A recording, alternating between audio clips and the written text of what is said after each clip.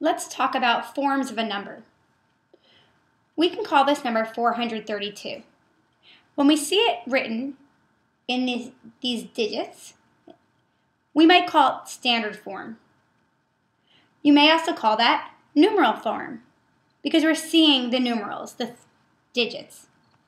Another form is expanded form. We see that 432 is made of 400, 30, and 2.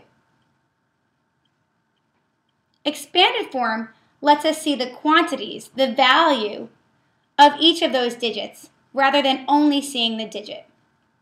You can represent that with a number bond, such as the one shown here. Another form you might see is unit form. Unit form is when you see the actual units. So we have 4 hundreds, 3 tens, and 2 ones. You can see that in a picture or in concrete materials, such as this. These place value discs represent 432 because you see 4 hundreds, 3 tens, 2 ones. That's unit form. And lastly, there's word form, where we see the written words 432.